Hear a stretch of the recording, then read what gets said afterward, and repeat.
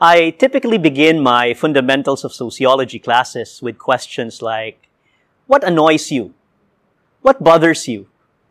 Or what makes you feel uncomfortable and why? My students and I grapple with these questions and share our answers in small groups, taking turns. The answers that we usually come up with are family problems, that is, if students are comfortable sharing them to begin with, relationship challenges, and school-related concerns. And this was before the pandemic. Today, amid the pandemic, we get the same answers still. But because of the introduction of online learning, we also focus on concerns that relate to lack of internet access or weak internet connection and online fatigue. Over the course of our conversations, we come to realize that what we consider to be personal actually mirrors something greater than us, something broader, something deeply entrenched, which leads the class to conclude that what they consider or what we consider to be private is actually public. And this is the reason why I wish to focus on the connection, the inevitable link between the private or the personal and the public or the societal. Realities that are usually viewed or seen separately or independently when they should be understood and viewed together simultaneously. As we continue this conversation, there are questions that need to be addressed. First, how do we define and distinguish the private from the public? And should there really be a separation? Is it really possible to envision a separation, a distinction? Second, what does it mean to think sociologically? And why is it important? Lastly, what are the implications of thinking sociologically to social action? In other words, how can we translate this frame of mind to public engagement? So let us first define what the private is. What constitutes the private? How do we usually understand it? No? Particularly when it comes to private troubles. So usually when I ask students to define what the private is, automatically they'd say individual challenges, personal concerns, and they would be correct. Merong isang estudyante, nag-aaral ng mabuti, mataas ang mga marka sa paaralan, pero sa kasawiang palad, kailangang magbitiw o ipagpaliban ang pag-aaral kasi nagkasakit ang nanay, hindi makapagtrabaho, wala ng tatay, so mas pinahalagahan ang paghahanap ng trabaho. Maaaring ito yung kanyang personal na pinagdadaanan. Meron din namang pagkakataon na isang batang babae sinasaktan ng kanyang tatay, ng kanyang kapatid o ng kanyang tiyuhin, pero naguguluhan kung siya ba ay magsusumbong o hindi kasi kapamilya niya. So in a nutshell, these can be private troubles or personal problems that people confront directly. And what's interesting about it is these personal problems are the causes for why these people get blamed to begin with. Wala kang trabaho, samantalang yung kapitbahay natin na hindi nakapagtapos, may trabaho. Ikaw na nakapagtapos, hindi ka makahanap ng trabaho. Anong problema mo? Okay. Mababa na naman yung marka mo, di ka nag-aaral, tamad ka kasi, mahina yung kokote mo. So, if we tend to focus on individual challenges and problems, we tend to measure a person's worth by means of his or her talent. And we forget to look beyond that because there are other forces at work. And this is why it's also important to connect what's private with what's public. The public, in turn, when my students grapple over this reality, are larger social challenges, which transcend explicitly our local environments, our comfort zones, our spaces, personal spaces, that is. And examples that are usually thrown around are social inequality and alienation, political conflicts and violence, economic mismanagement and impoverishment.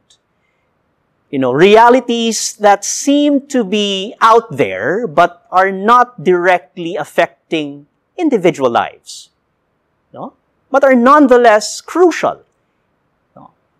So, based on these definitions of what is private and what is public, there already seems to be a given narrative that these two realms or these two realities are separate. And hence, we can envision the distinction and the separation. But the sociologist C. Wright Mills begged to disagree. And I beg to disagree as well. In fact, it might be more important and it might be more apt to look at how the private and the public intersect. C. Wright Mills, in his book, The Sociological Imagination, actually interestingly asserts, and I quote, "Neither the life of the individual nor the history of a society can be understood, can be comprehensively grasped without understanding both." So what does this mean? What does this say? That in order to understand individual lives, where we are and what we are as individuals, it is paramount that we grasp in a nuanced and critical way our cultural, historical, socio-economic, and political contexts. In other words, we have to be cognizant of greater social forces that determine how we think, how we act in different circumstances. Okay? Put alternatively, the decisions that we make and cannot make are influenced by the nature of our politics, the type of economy that we have, and the values and norms that our society chooses to embrace and uphold. So this is a crucial discovery in terms of understanding why the public and the private are inexorably connected. So, thinking sociologically, in other words, means to develop what C. Wright Mills calls the sociological imagination, which is, simply put, seeing things socially.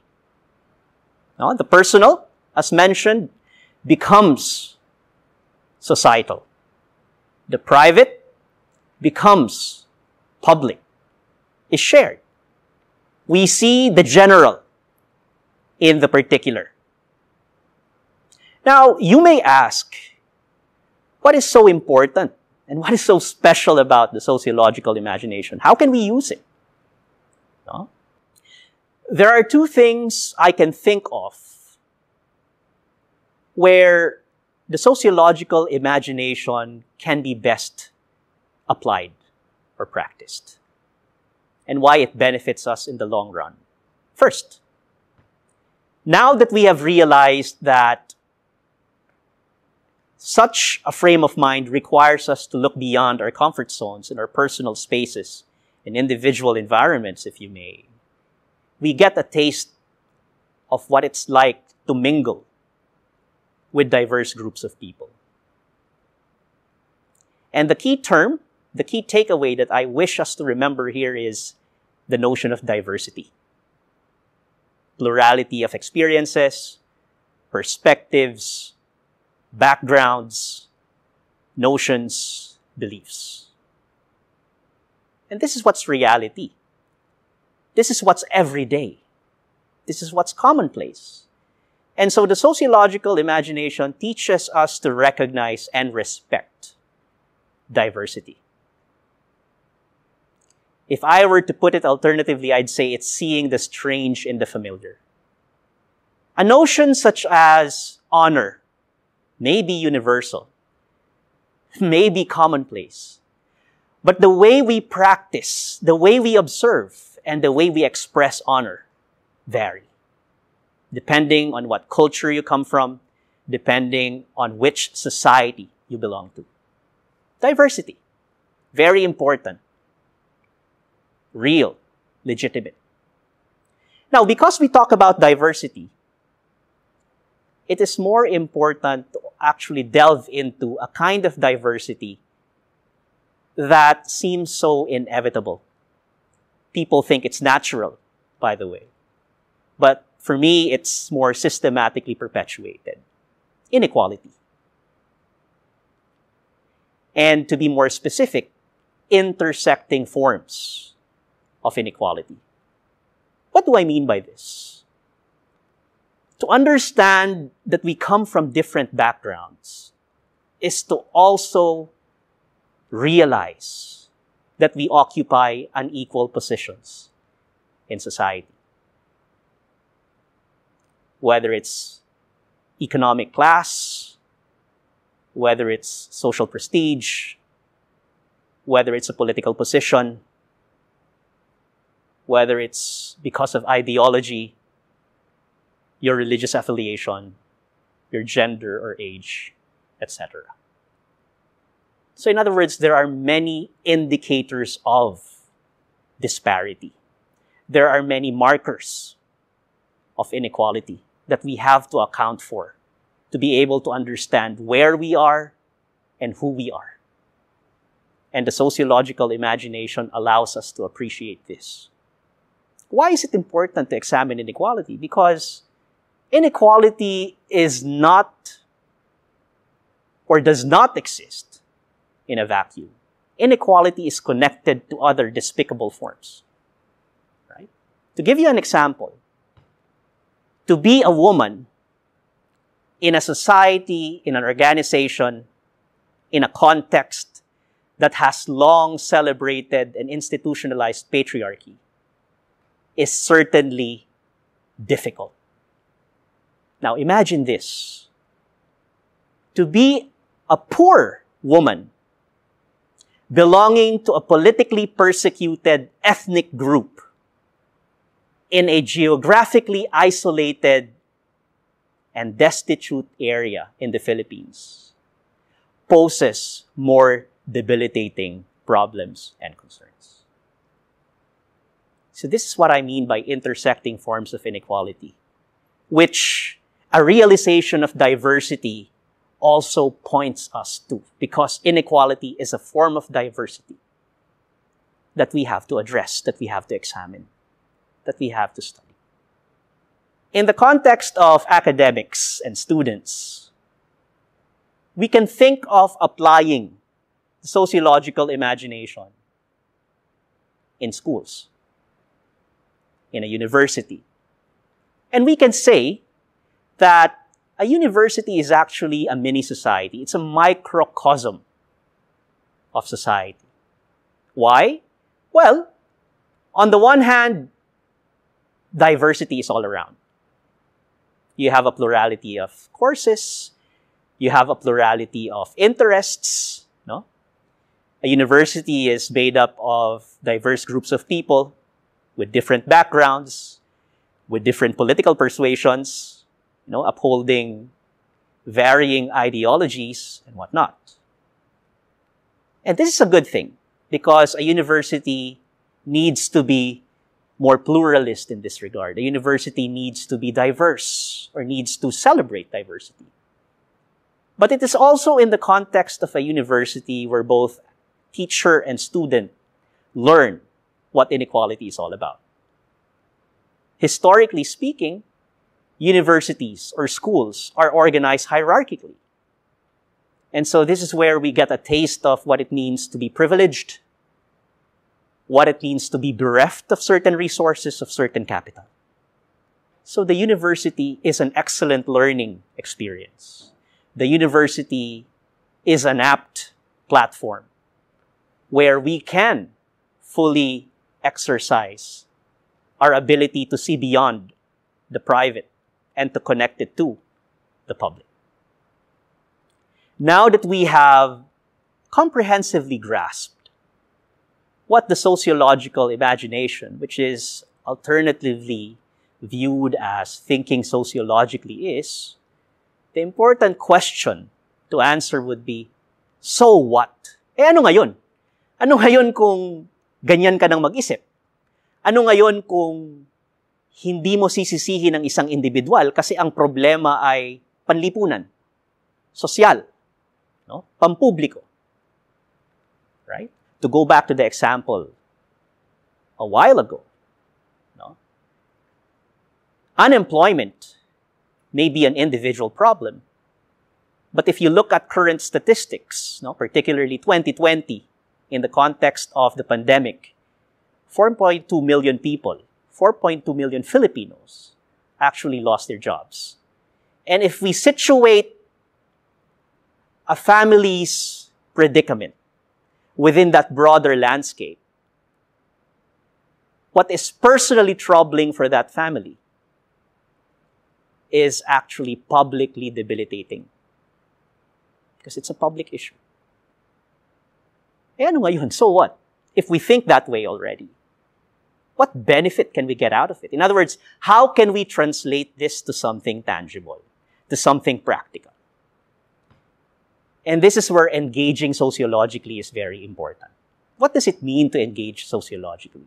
First, armed or equipped with this quality of mind, the ability to connect the private to the public, it would be much easier for us to appreciate realities that are cursorily examined, realities that are out there but are taken for granted because we value our expertise, we value what we've learned, we value what we have individually pursued and accomplished. As experts, it's difficult to actually open ourselves up and listen. But the sociological imagination is also about listening intently.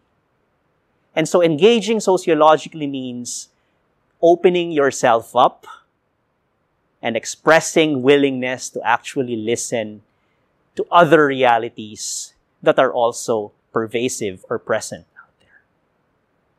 Listening to other realities provides us more options.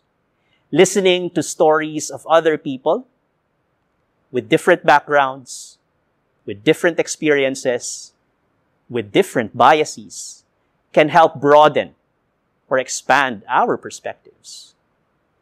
And if we are in the policymaking realm, it helps. It would put us in a better position to come up with more inclusive and nuanced policies, not for a particular group of people, but benefiting more. Second, engaging sociologically also means that we realize that certain groups are privileged. And these privileges are not born out of talent or personal merit alone. These privileges are historic. These privileges are structurally perpetuated. And so our distinctions, the way society is organized hierarchically, is never really natural, no? But systematically orchestrated and protected. And the sociological imagination, no, allows us to appreciate that, allows us to uncover that. No? So armed with that, we will be able to think of ways by which we can mitigate or we can neutralize such realities or such privileges or advantages to make societies more inclusive, to make organizations more participatory, to make our contexts and environments more livable despite our ideological, political, and social differences. Finally, engaging sociologically means building or creating platforms where genuine collaboration with different groups of people can flourish and take root. After all, public issues cannot be solved by individual initiatives or by acting unilaterally. It might help momentarily, but in the long run, that can only do so much. So the sociological imagination teaches us that solutions to public problems, solutions to societal challenges, require inclusive, collaborative, and participatory arrangements. So it is my hope that through this conversation, we get to appreciate more what it means to think sociologically and to engage sociologically. But more importantly, I hope that through this exchange, we get to appreciate what it means for the public and the private to intersect.